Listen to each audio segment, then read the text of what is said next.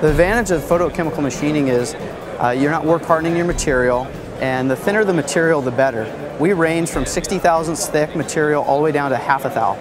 And a half a thousandths of an inch thick material, very hard for most companies to machine or to stamp.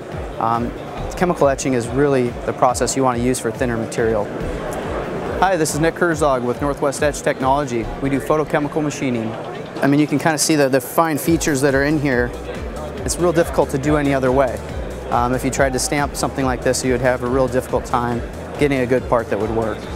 We do materials from stainless to copper to brass, aluminum, some Inconels, and basically your major alloys we pretty much can etch. Normally a lot of people aren't familiar with our process, and that's why we do so many trade shows, is just to get the word out there about our process. It's been around for a long time, just a lot of people don't understand the capabilities and the advantages of it. We'll sit down with you, help you design it, and kind of tell you the ins and outs of it so you can make a good product that's cost effective for you and is also easy to reproduce over and over again. You can do onesie, twosie jobs all the way up to a couple $100,000. It really depends on what your need is. We do a lot of prototypes. It's pretty inexpensive, quick turnarounds.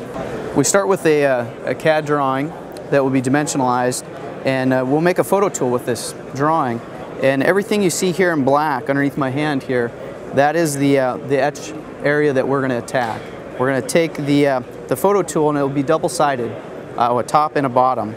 We'll start with a piece of stainless steel in this example, cover it with photoresist that is light sensitive, and we'll expose it to UV light, and it will cure, it will harden.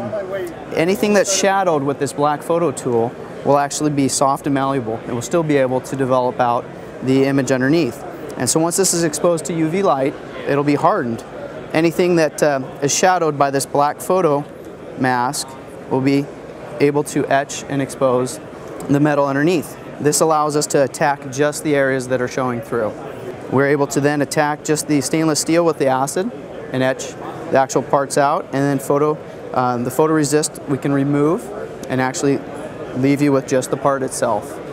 It's a very minimal tooling cost because really it's that Mylar film that I showed you in the process. It's really pretty inexpensive. So in comparison to like a stamping process where you're paying for a hard tool, this is the opposite. I mean, you're paying basically a very minimal cost. We do anything from doing just a flat pattern to actually a formed part, something that can be plated as well as formed. And these are secondary operations, so we'll actually etch your part out first in the flat pattern, then we'll actually work on forming it and then plating it for you. If you have any questions about photochemical machining, give me a call and we can help you out. See us and other quality suppliers at d2p.com.